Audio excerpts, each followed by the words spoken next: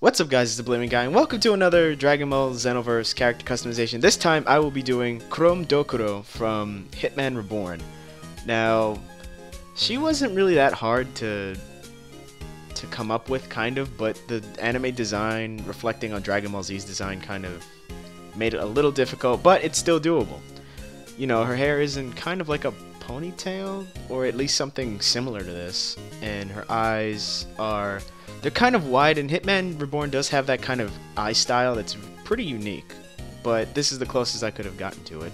The ears are normal, and all that is the same. I gave her small ears because it looks better.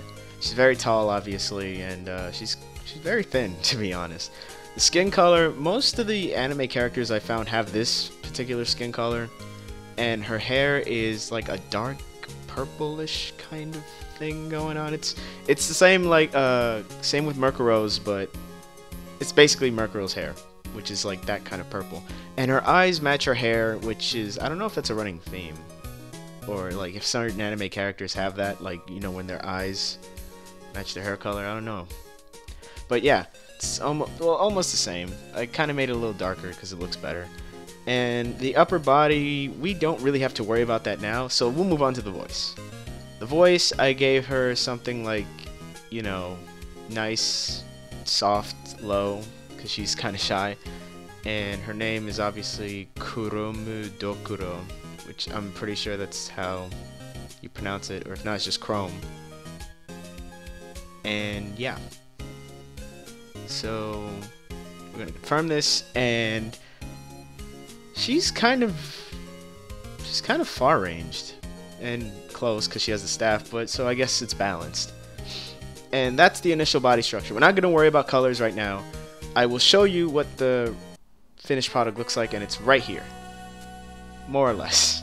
The equipment. Now, you have to keep the original uniform, sorry to say. If you're trying to make this like a battle-oriented thing, then uniform won't really help you. It's mostly a mix of the student skirt and the pilot suit. And I know she has an eye patch, but Dragon Ball Z sadly does not favor pirates, so I had to go with the Scouter because that is literally the closest thing to an eye patch we are going to get at this point.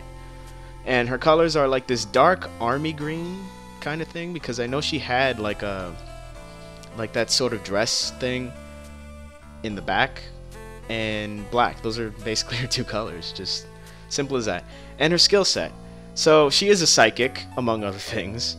So I gave her Turtle Style Last Resort because paralysis, more or less. Evil Eyes, because random explosions in that anime happen sometimes. Time Control helps out a lot. Kaioken for her human factor. Weekend, just to mix in a little bit of Murkuro in there. Paralysis is a nice little, another psychic touch. And Psycho Escape because it looks hilarious and silly. Overall, this wasn't really that hard to make, except for the skin color. That took me a while. But yeah. Hope you enjoy the montage, and I'll see you for another customization.